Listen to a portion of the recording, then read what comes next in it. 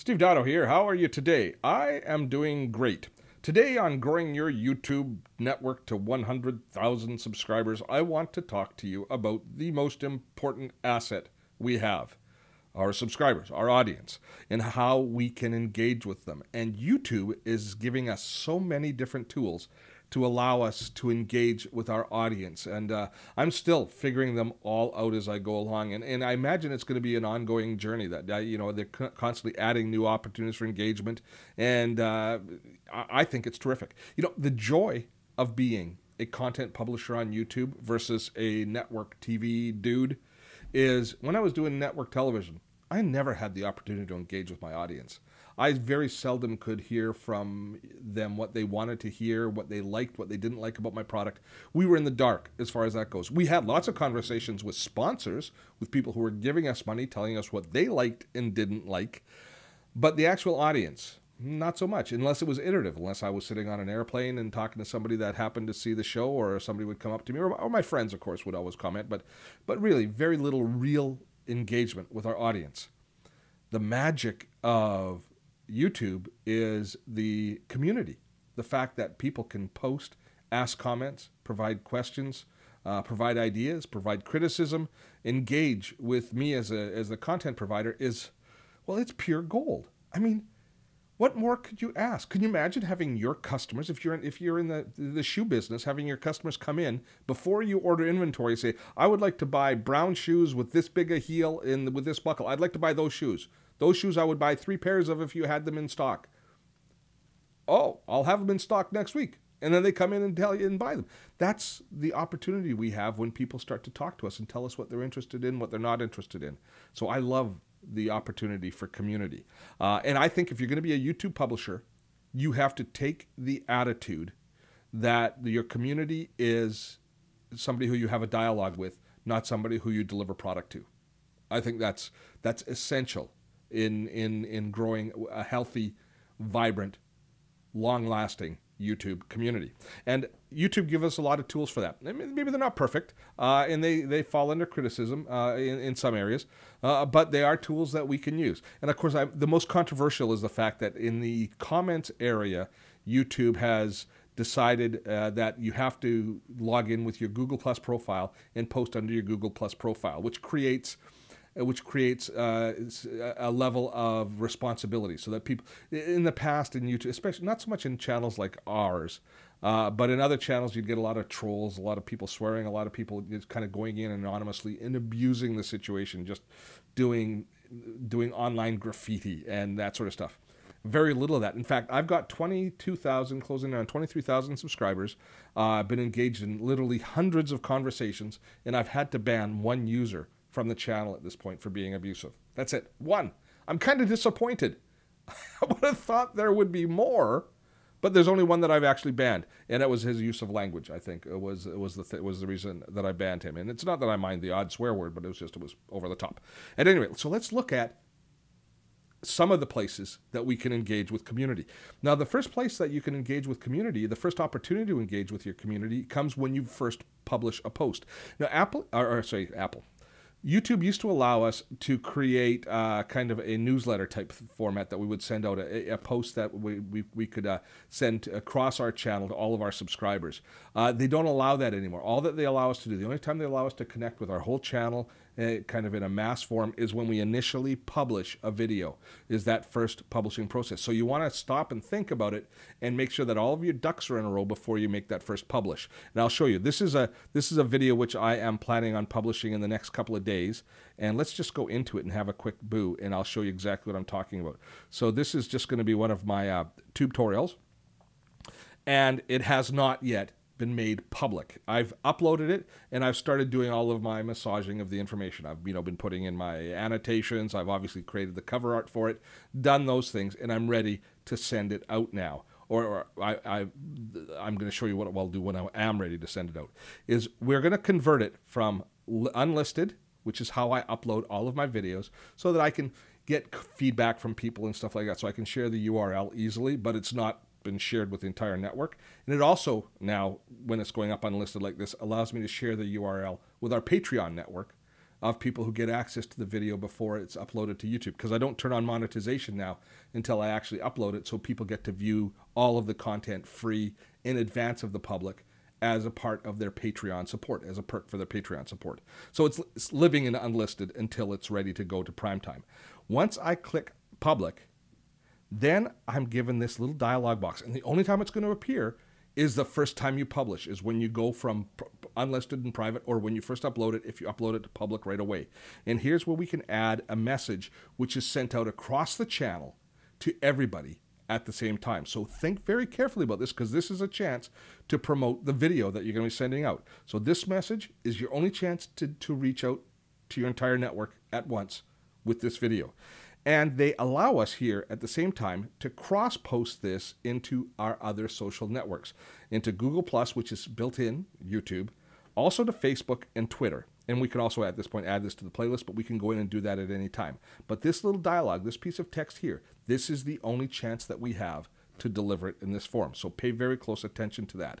Now, while I'm on this, if you don't have the linkages to set up for your Twitter or your Facebook account, you can set them up right from here, or you can go in through menus to do it. But for instance, I don't like to publish onto Facebook right away from YouTube. I will publish ultimately on Facebook, but what I will do is I will actually create a page post in my blog first, and then I will post that onto Facebook rather than posting this. Although if you do post straight from YouTube to Facebook, there's some really nice little additional features. It looks very cool, but I still prefer to do it from my blog post. And I've explained the reasons for that in previous videos, but essentially it comes down to I want people viewing, as many people viewing the video on my site as I can, as opposed to on the straight YouTube site. Having said that, if I was now to just click on this Facebook icon, up will come the permission form, which will allow me to start logging in and start creating the link between Facebook and YouTube, so that I can actually publish straight from this interface to Facebook. And I don't want to do that right now. And in fact, I'm going to cancel this and step back. Cancel. There we go. And I'm going to leave this page. There we go.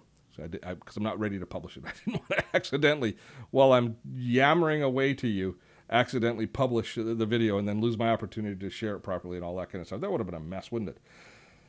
If you want to set this up yourself, or if you want to go in and manage those connected accounts, YouTube, Twitter, and Facebook, you do that by going into your YouTube settings, and there you will find connected accounts. And in connected accounts, you can connect your accounts, and you can also edit which account they're connected to, disable them, and you can choose what activities you can do with those connected accounts. So that gives you that flexibility right there. And so that is kind of step one of dealing with your audience in YouTube. Now, once your video's up and you're kind of into your normal rhythm of the day, there will be comments being posted. So here are my comments being posted, and I get a reasonable number of comments each and every day. And as I say, this to me represents nothing but opportunity. So at least twice a day, I take however long it takes. I take 15 minutes, I take 45 minutes, however long it takes.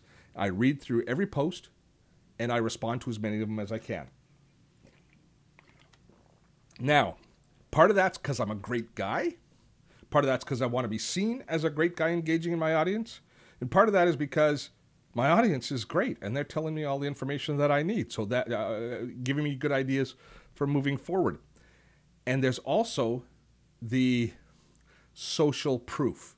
The fact that there's lots of engagement, there's lots of churn, there's lots of dialogue happening on my channel makes my channel seem more alive. It's a happening place. There's interesting things happening. And I benefit from that, and I can also create that environment happening more consistently by engaging in the conversations. So I go through, and what I do is I start out, what I typically do is I just click on the community button here, and that will then bring me into all of the published comments that are recent. So you can see since last night, I've had 1, 2, 3, 4 comments. Oh, look here. Here's one, and it looks like it's Dutch.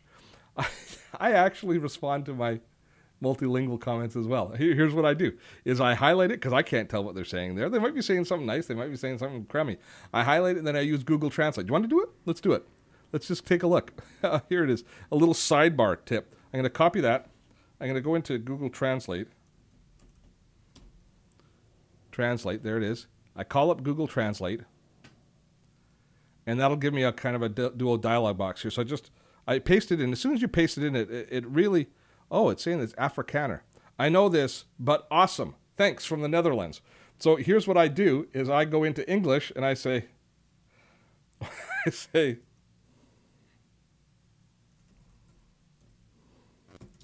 so here I'm going from English to Afrikaans. Thanks.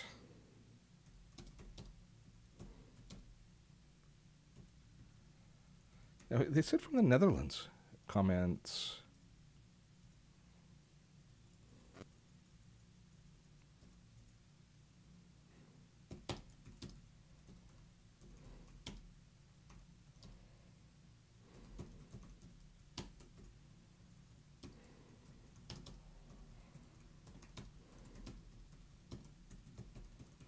Okay.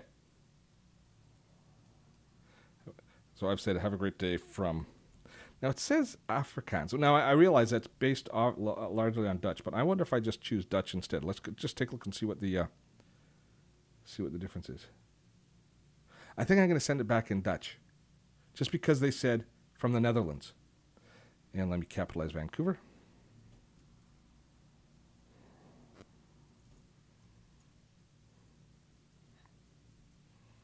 Okay, so there it is. And now, multilingual Steve goes into action. And, oh, all that effort.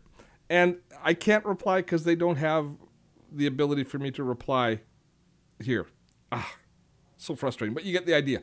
You get the idea. Here is a prime example of Google Plus integration with YouTube and me being frustrated and lost occasionally. And I still get lost in Google Plus.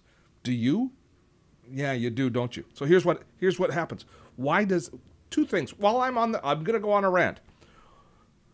This, I believe, comes down to people's permissions, and they've set up some sort of switch in their permissions that doesn't allow replies back when they post. So they've got some privacy setting. And I get that, so all I can do is a thumbs up when people do that to me.